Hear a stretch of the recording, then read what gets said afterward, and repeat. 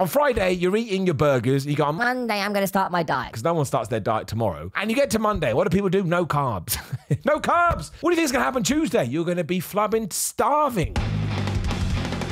Time of Bodybuilding here. Thank you for joining me as always. And today, yes, we are going to talk about a pill that maybe one day in the crazy future, we're all flying around in the sky in our magic cars, you would be able to take a pill that would essentially allow your body to go through the same process as if you were going to the gym and working out. Now, I have a lot to say about this, but let's start with the facts. Because a bunch of news outlets have this story. It's clearly been sent to them as some sort of press release and they've run it as news. But yes, the headline, and this is what I want to talk about, says, forget about the gym, put that in your brain. Australian scientists are making a pill that contains the benefits of exercise. Now, thankfully, when we get into the nitty-gritty, we do start to go, oh man, I get it. Because it says Australian scientists are attempting to make a pill containing many of the benefits of exercise. But it won't be a medicine for lazy couch potatoes. The futuristic therapy is designed to help immobile patients unable to exert themselves at an intensity that delivers the rewards of physical activity. Australian National University researchers could have already discovered the key to making it a reality. They've identified unique molecular messages that travel to our brains and potentially our eyes immediately after exercise. The team believes it may be possible to hijack these and bundle them into a vitamin-like supplement that delivers some of the benefits of physical activity.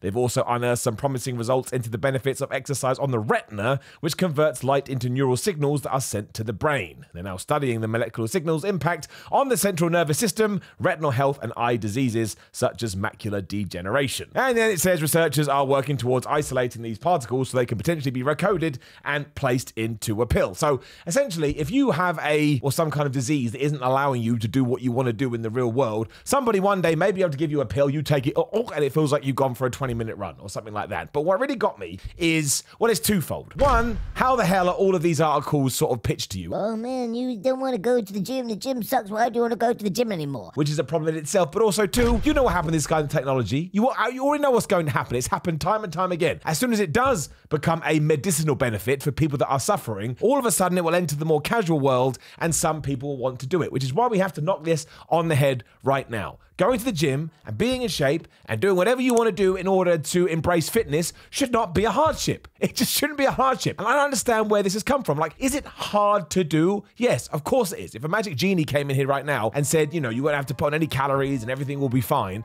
you could go to the gym for a couple of hours, or you can sit here and eat a pizza and both of them are going to turn you into a big buff guy. You'd be like, well, I'll take the pizza for obvious reasons. But that doesn't mean that when you go to the gym, it should be like, oh man, I don't want to be here. If only there was some kind of magical pill that would allow me not to be here. And if that is the case, you're doing it all wrong. That's the point. And that's why when I read this, look, what an amazing time we live in, that we may actually be able to do this. Like somebody with, I can't remember what it said now, but with one of the diseases could actually still feel the benefits of going to the gym without going to the gym. That's fantastic. And that's something that should be celebrated. But we shouldn't all of a sudden spin it in a way that goes, you people without diseases, you still have to go to the gym. You should want to go to the gym. And if you don't want to go to the gym, go and find something else to do. I'm not going to do my usual list because I say it all the damn time, but I really do believe that this is one of the areas about why many people just give up on fitness and give up on diets and anything like that, because they deliberately make it hard. It's like the Instagram post, oh, I got up at 3:30 a.m. Why'd you get up at 3:30 a.m.? Did you have to get up at 3:30 a.m.? Or have you decided that there's this bizarre, I don't even know what the right word would be, but do you feel like you have to put yourself in a horrible situation in order to get rewards and just desserts? Bad choice of words. But no, of course you don't. It takes a long ass time to achieve your fitness goals. And realistically, you're never going to achieve your fitness goals, because even when you do become, I don't know, Brad Pitt in Fight Club, there's the usual one, you won't look at yourself and think you look like Brad Pitt from Fight Club. You think, well, I could look better and I could do this and I'm carrying some fat there and so on and so forth, right? That's just what human beings do. So it's a waste of time focusing on that anyway. But also, why would you, I mean, like, if you hate your job and you really, really, really hate your job, okay, maybe you don't actually leave it, but I bet you think about leaving it all the damn time. And eventually maybe push comes to shove and you talk to your partner, you decide, you know what, I'm going to go out there and I'm going to become a fisherman instead, because you've always dreamed about becoming a fisherman. Why the hell would you take that same kind of a feeling and put it into your more personal life where you do get to choose what you do with your free time? You wouldn't. So if all of a sudden you are sat on that couch and you know you got to go to the gym for 90 minutes to do whatever the hell it would be, of course you're not going to want to go, because you have turned it into a difficult thing. So stop it right now. Find a way to make it work for you. Find a way where you're excited to go. Find a way where you actually say no to other things that you consider to be fun, because you have this amazing fun thing and all you got to do is go to, I don't know, a boxing club. Damn it, I'm doing it. A boxing club, an MMA gym, a wrestling training center, the actual gym. I don't know, mountain climbing, fencing. You don't think being a fencer takes some kind of fitness? You're wiggling your arm like this all the time. Plus, you have to get technique and all that kind of stuff. You could become a stuntman. I'm pretty sure if you go on a set and do stuntman stuff all day, you're probably going to get in some kind of a shape. I mean, that's a very, very weird one, a very, very specific one. And I'd probably have to do it with something else. But this is the same with your diet too, right? It happens all the time. On Friday, you're eating your burgers. You go, on Monday, I'm going to start my diet. Because no one starts their diet tomorrow. And you get to Monday. What do people do? No carbs. No carbs. What do you think is going to happen Tuesday? You're going to be flubbing starving. And of course you're going to be starving because you didn't give yourself the energy that you need. And this is why we should never have called calories calories. We should have called them units of energy, right? You need 100 units of energy to move. And this is 2 units of energy. This is 10 units of energy. And then people would have done it more. Now, I'm not saying you can't do a no carb diet, right? But if you are not enjoying it and you cannot find a way to make it work for you, you are going to quit. You ain't special, bro. You ain't some magical person that can all of a sudden break through to the other side when you're that miserable. You will go into the cupboard and you will find that chocolate bar that you hid under your broccoli and you'll smash it. And as soon as you do that, your brain will go, give me more, give me more, give me more, give me more. And you're going to be donuts and you're going to be having cheese and you're going to be having Cheetos. And all of a sudden, everything's going to be doomed and gloomed. It'll be come to Wednesday and you'll be back at square one. But if all of a sudden you go, okay, what can I do? Well, maybe I'm drinking too many fizzy drinks. I'll switch to diet drinks. Or, maybe I can have rice instead of chips. I mean, things like that. There's still sources of carbohydrate, of course. But if you can cut out the super, unhealthy food that you know is unhealthy, that is a really, really good first step. Then you do that for a few weeks and eventually you're going to plateau. And then you can say, okay, well, I need to shift things around.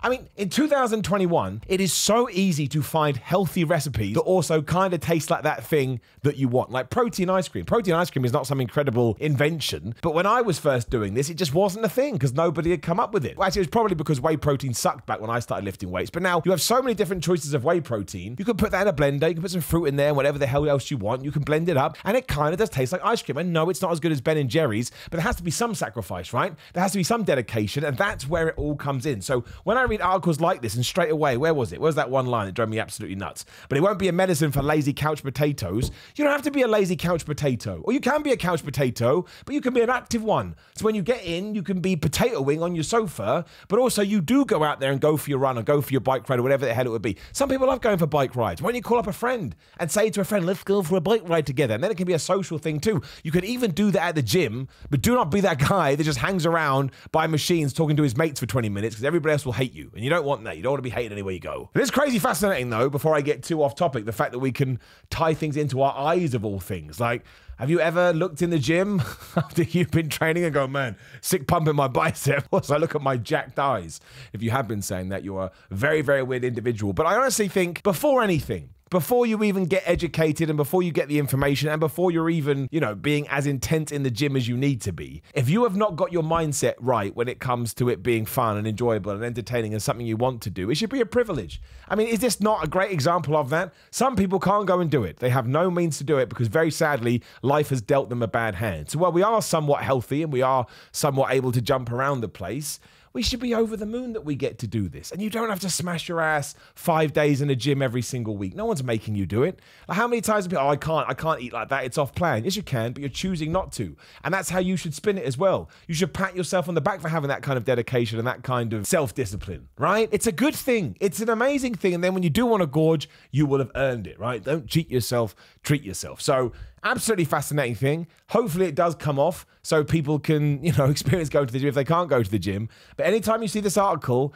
when people go, oh my gosh, the majestic nature of a pill, just shut up right now and move on and go and do something else. Well, that was just a massive rant, wasn't it? Didn't know where it's going to go. Turns out it was going to be a massive rant. But please do like the video, share the video, and subscribe to the bell ding ding so you know when other videos are going live. There is another video on the screen. Please do give it a click. Write whatever the hell you want in the comment box because YouTube loves it. We do it for the algorithm. Also, look, we don't get likes and dislikes anymore. No, it's over there, isn't it? I can't remember. You see the likes and I can see the dislikes on the back end.